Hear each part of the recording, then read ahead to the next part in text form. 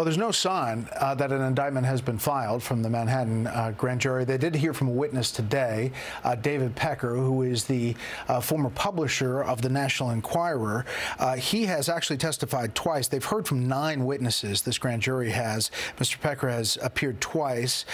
They're expected to vote on an indictment soon, but there's no indication yet that that's happened. Meantime, the House committee chairman sent a letter to the district attorney, Alvin Bragg. The potential criminal indictment of a former president of the United States by an elected local prosecutor of the opposing political party and who will face the prospect of re-election implicates substantial federal interests. If state or local prosecutors are able to engage in politically motivated prosecutions of presidents of the United States, former or current, for personal acts, this could have profound impact on how presidents choose to exercise their powers while in office. Let's start there with our panel. Fox News chief political analyst Brit Hume, Leslie Marshall, Democratic strategist, and Trey Gowdy, former congressman from South Carolina.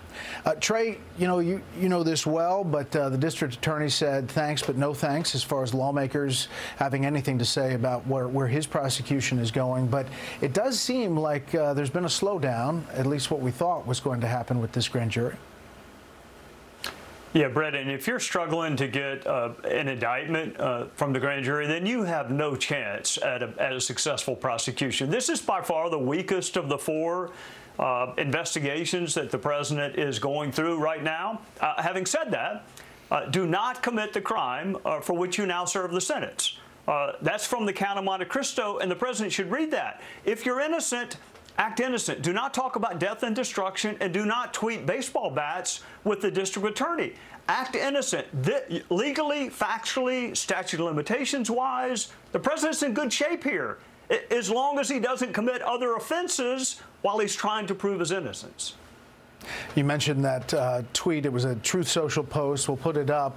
The pictures obviously raised a lot of eyebrows, the president with this baseball bat and the district attorney, Alvin Bragg. And in this interview with Sean Hannity, the president went on to respond to that and kind of explain it in his words.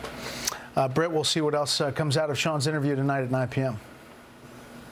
Yeah, Brett, we will. I think about this case that this is the president emphasizing one grievance after another. Now, what this president needs, not so much to get the nomination. He might be able to get that with a string of plurality showings in primaries. But to get the presidency back, he's going to have to get people that did not vote for him in 2020 to vote for him in 2024. And does any of this, no matter how illegitimate this prosecution is, does any of this stuff help him? Him going on and on about it, belly aching about it everywhere he goes. Look, I think the prosecution may be no good. The others may fail. But is talking about them going to get him elected by people who didn't vote for him in 2020? It's a good question. It is indeed. Leslie, he held a rally over the weekend in Waco, Texas. Turnout was high, as it often is for former President Trump.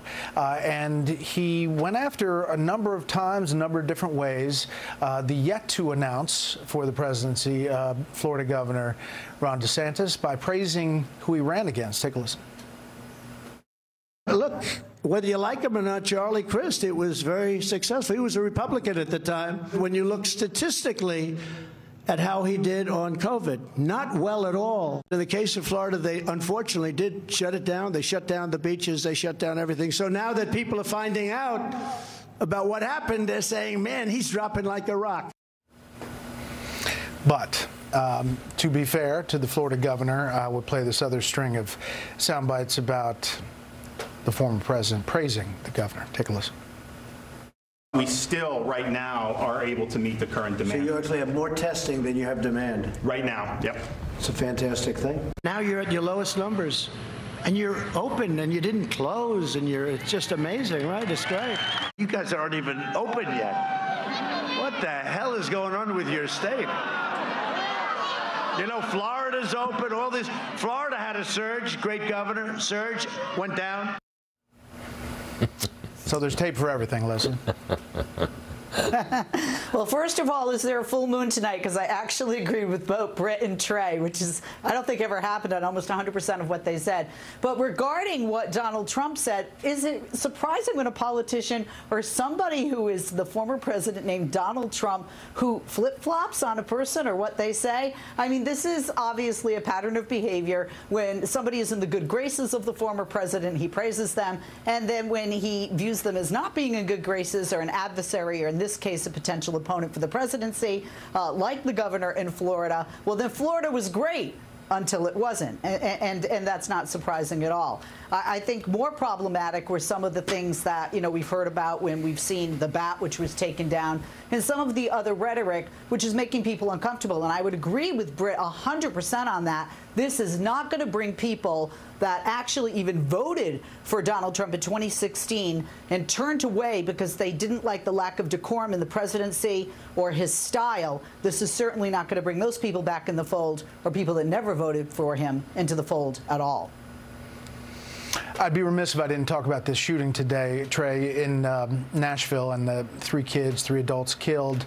Obviously, the White House, the president then calling for an assault weapons ban in reaction to that. We should mention that the stats, are compiled. The definition of mass shootings varies, but it is significant that we see these again and again and again already this year.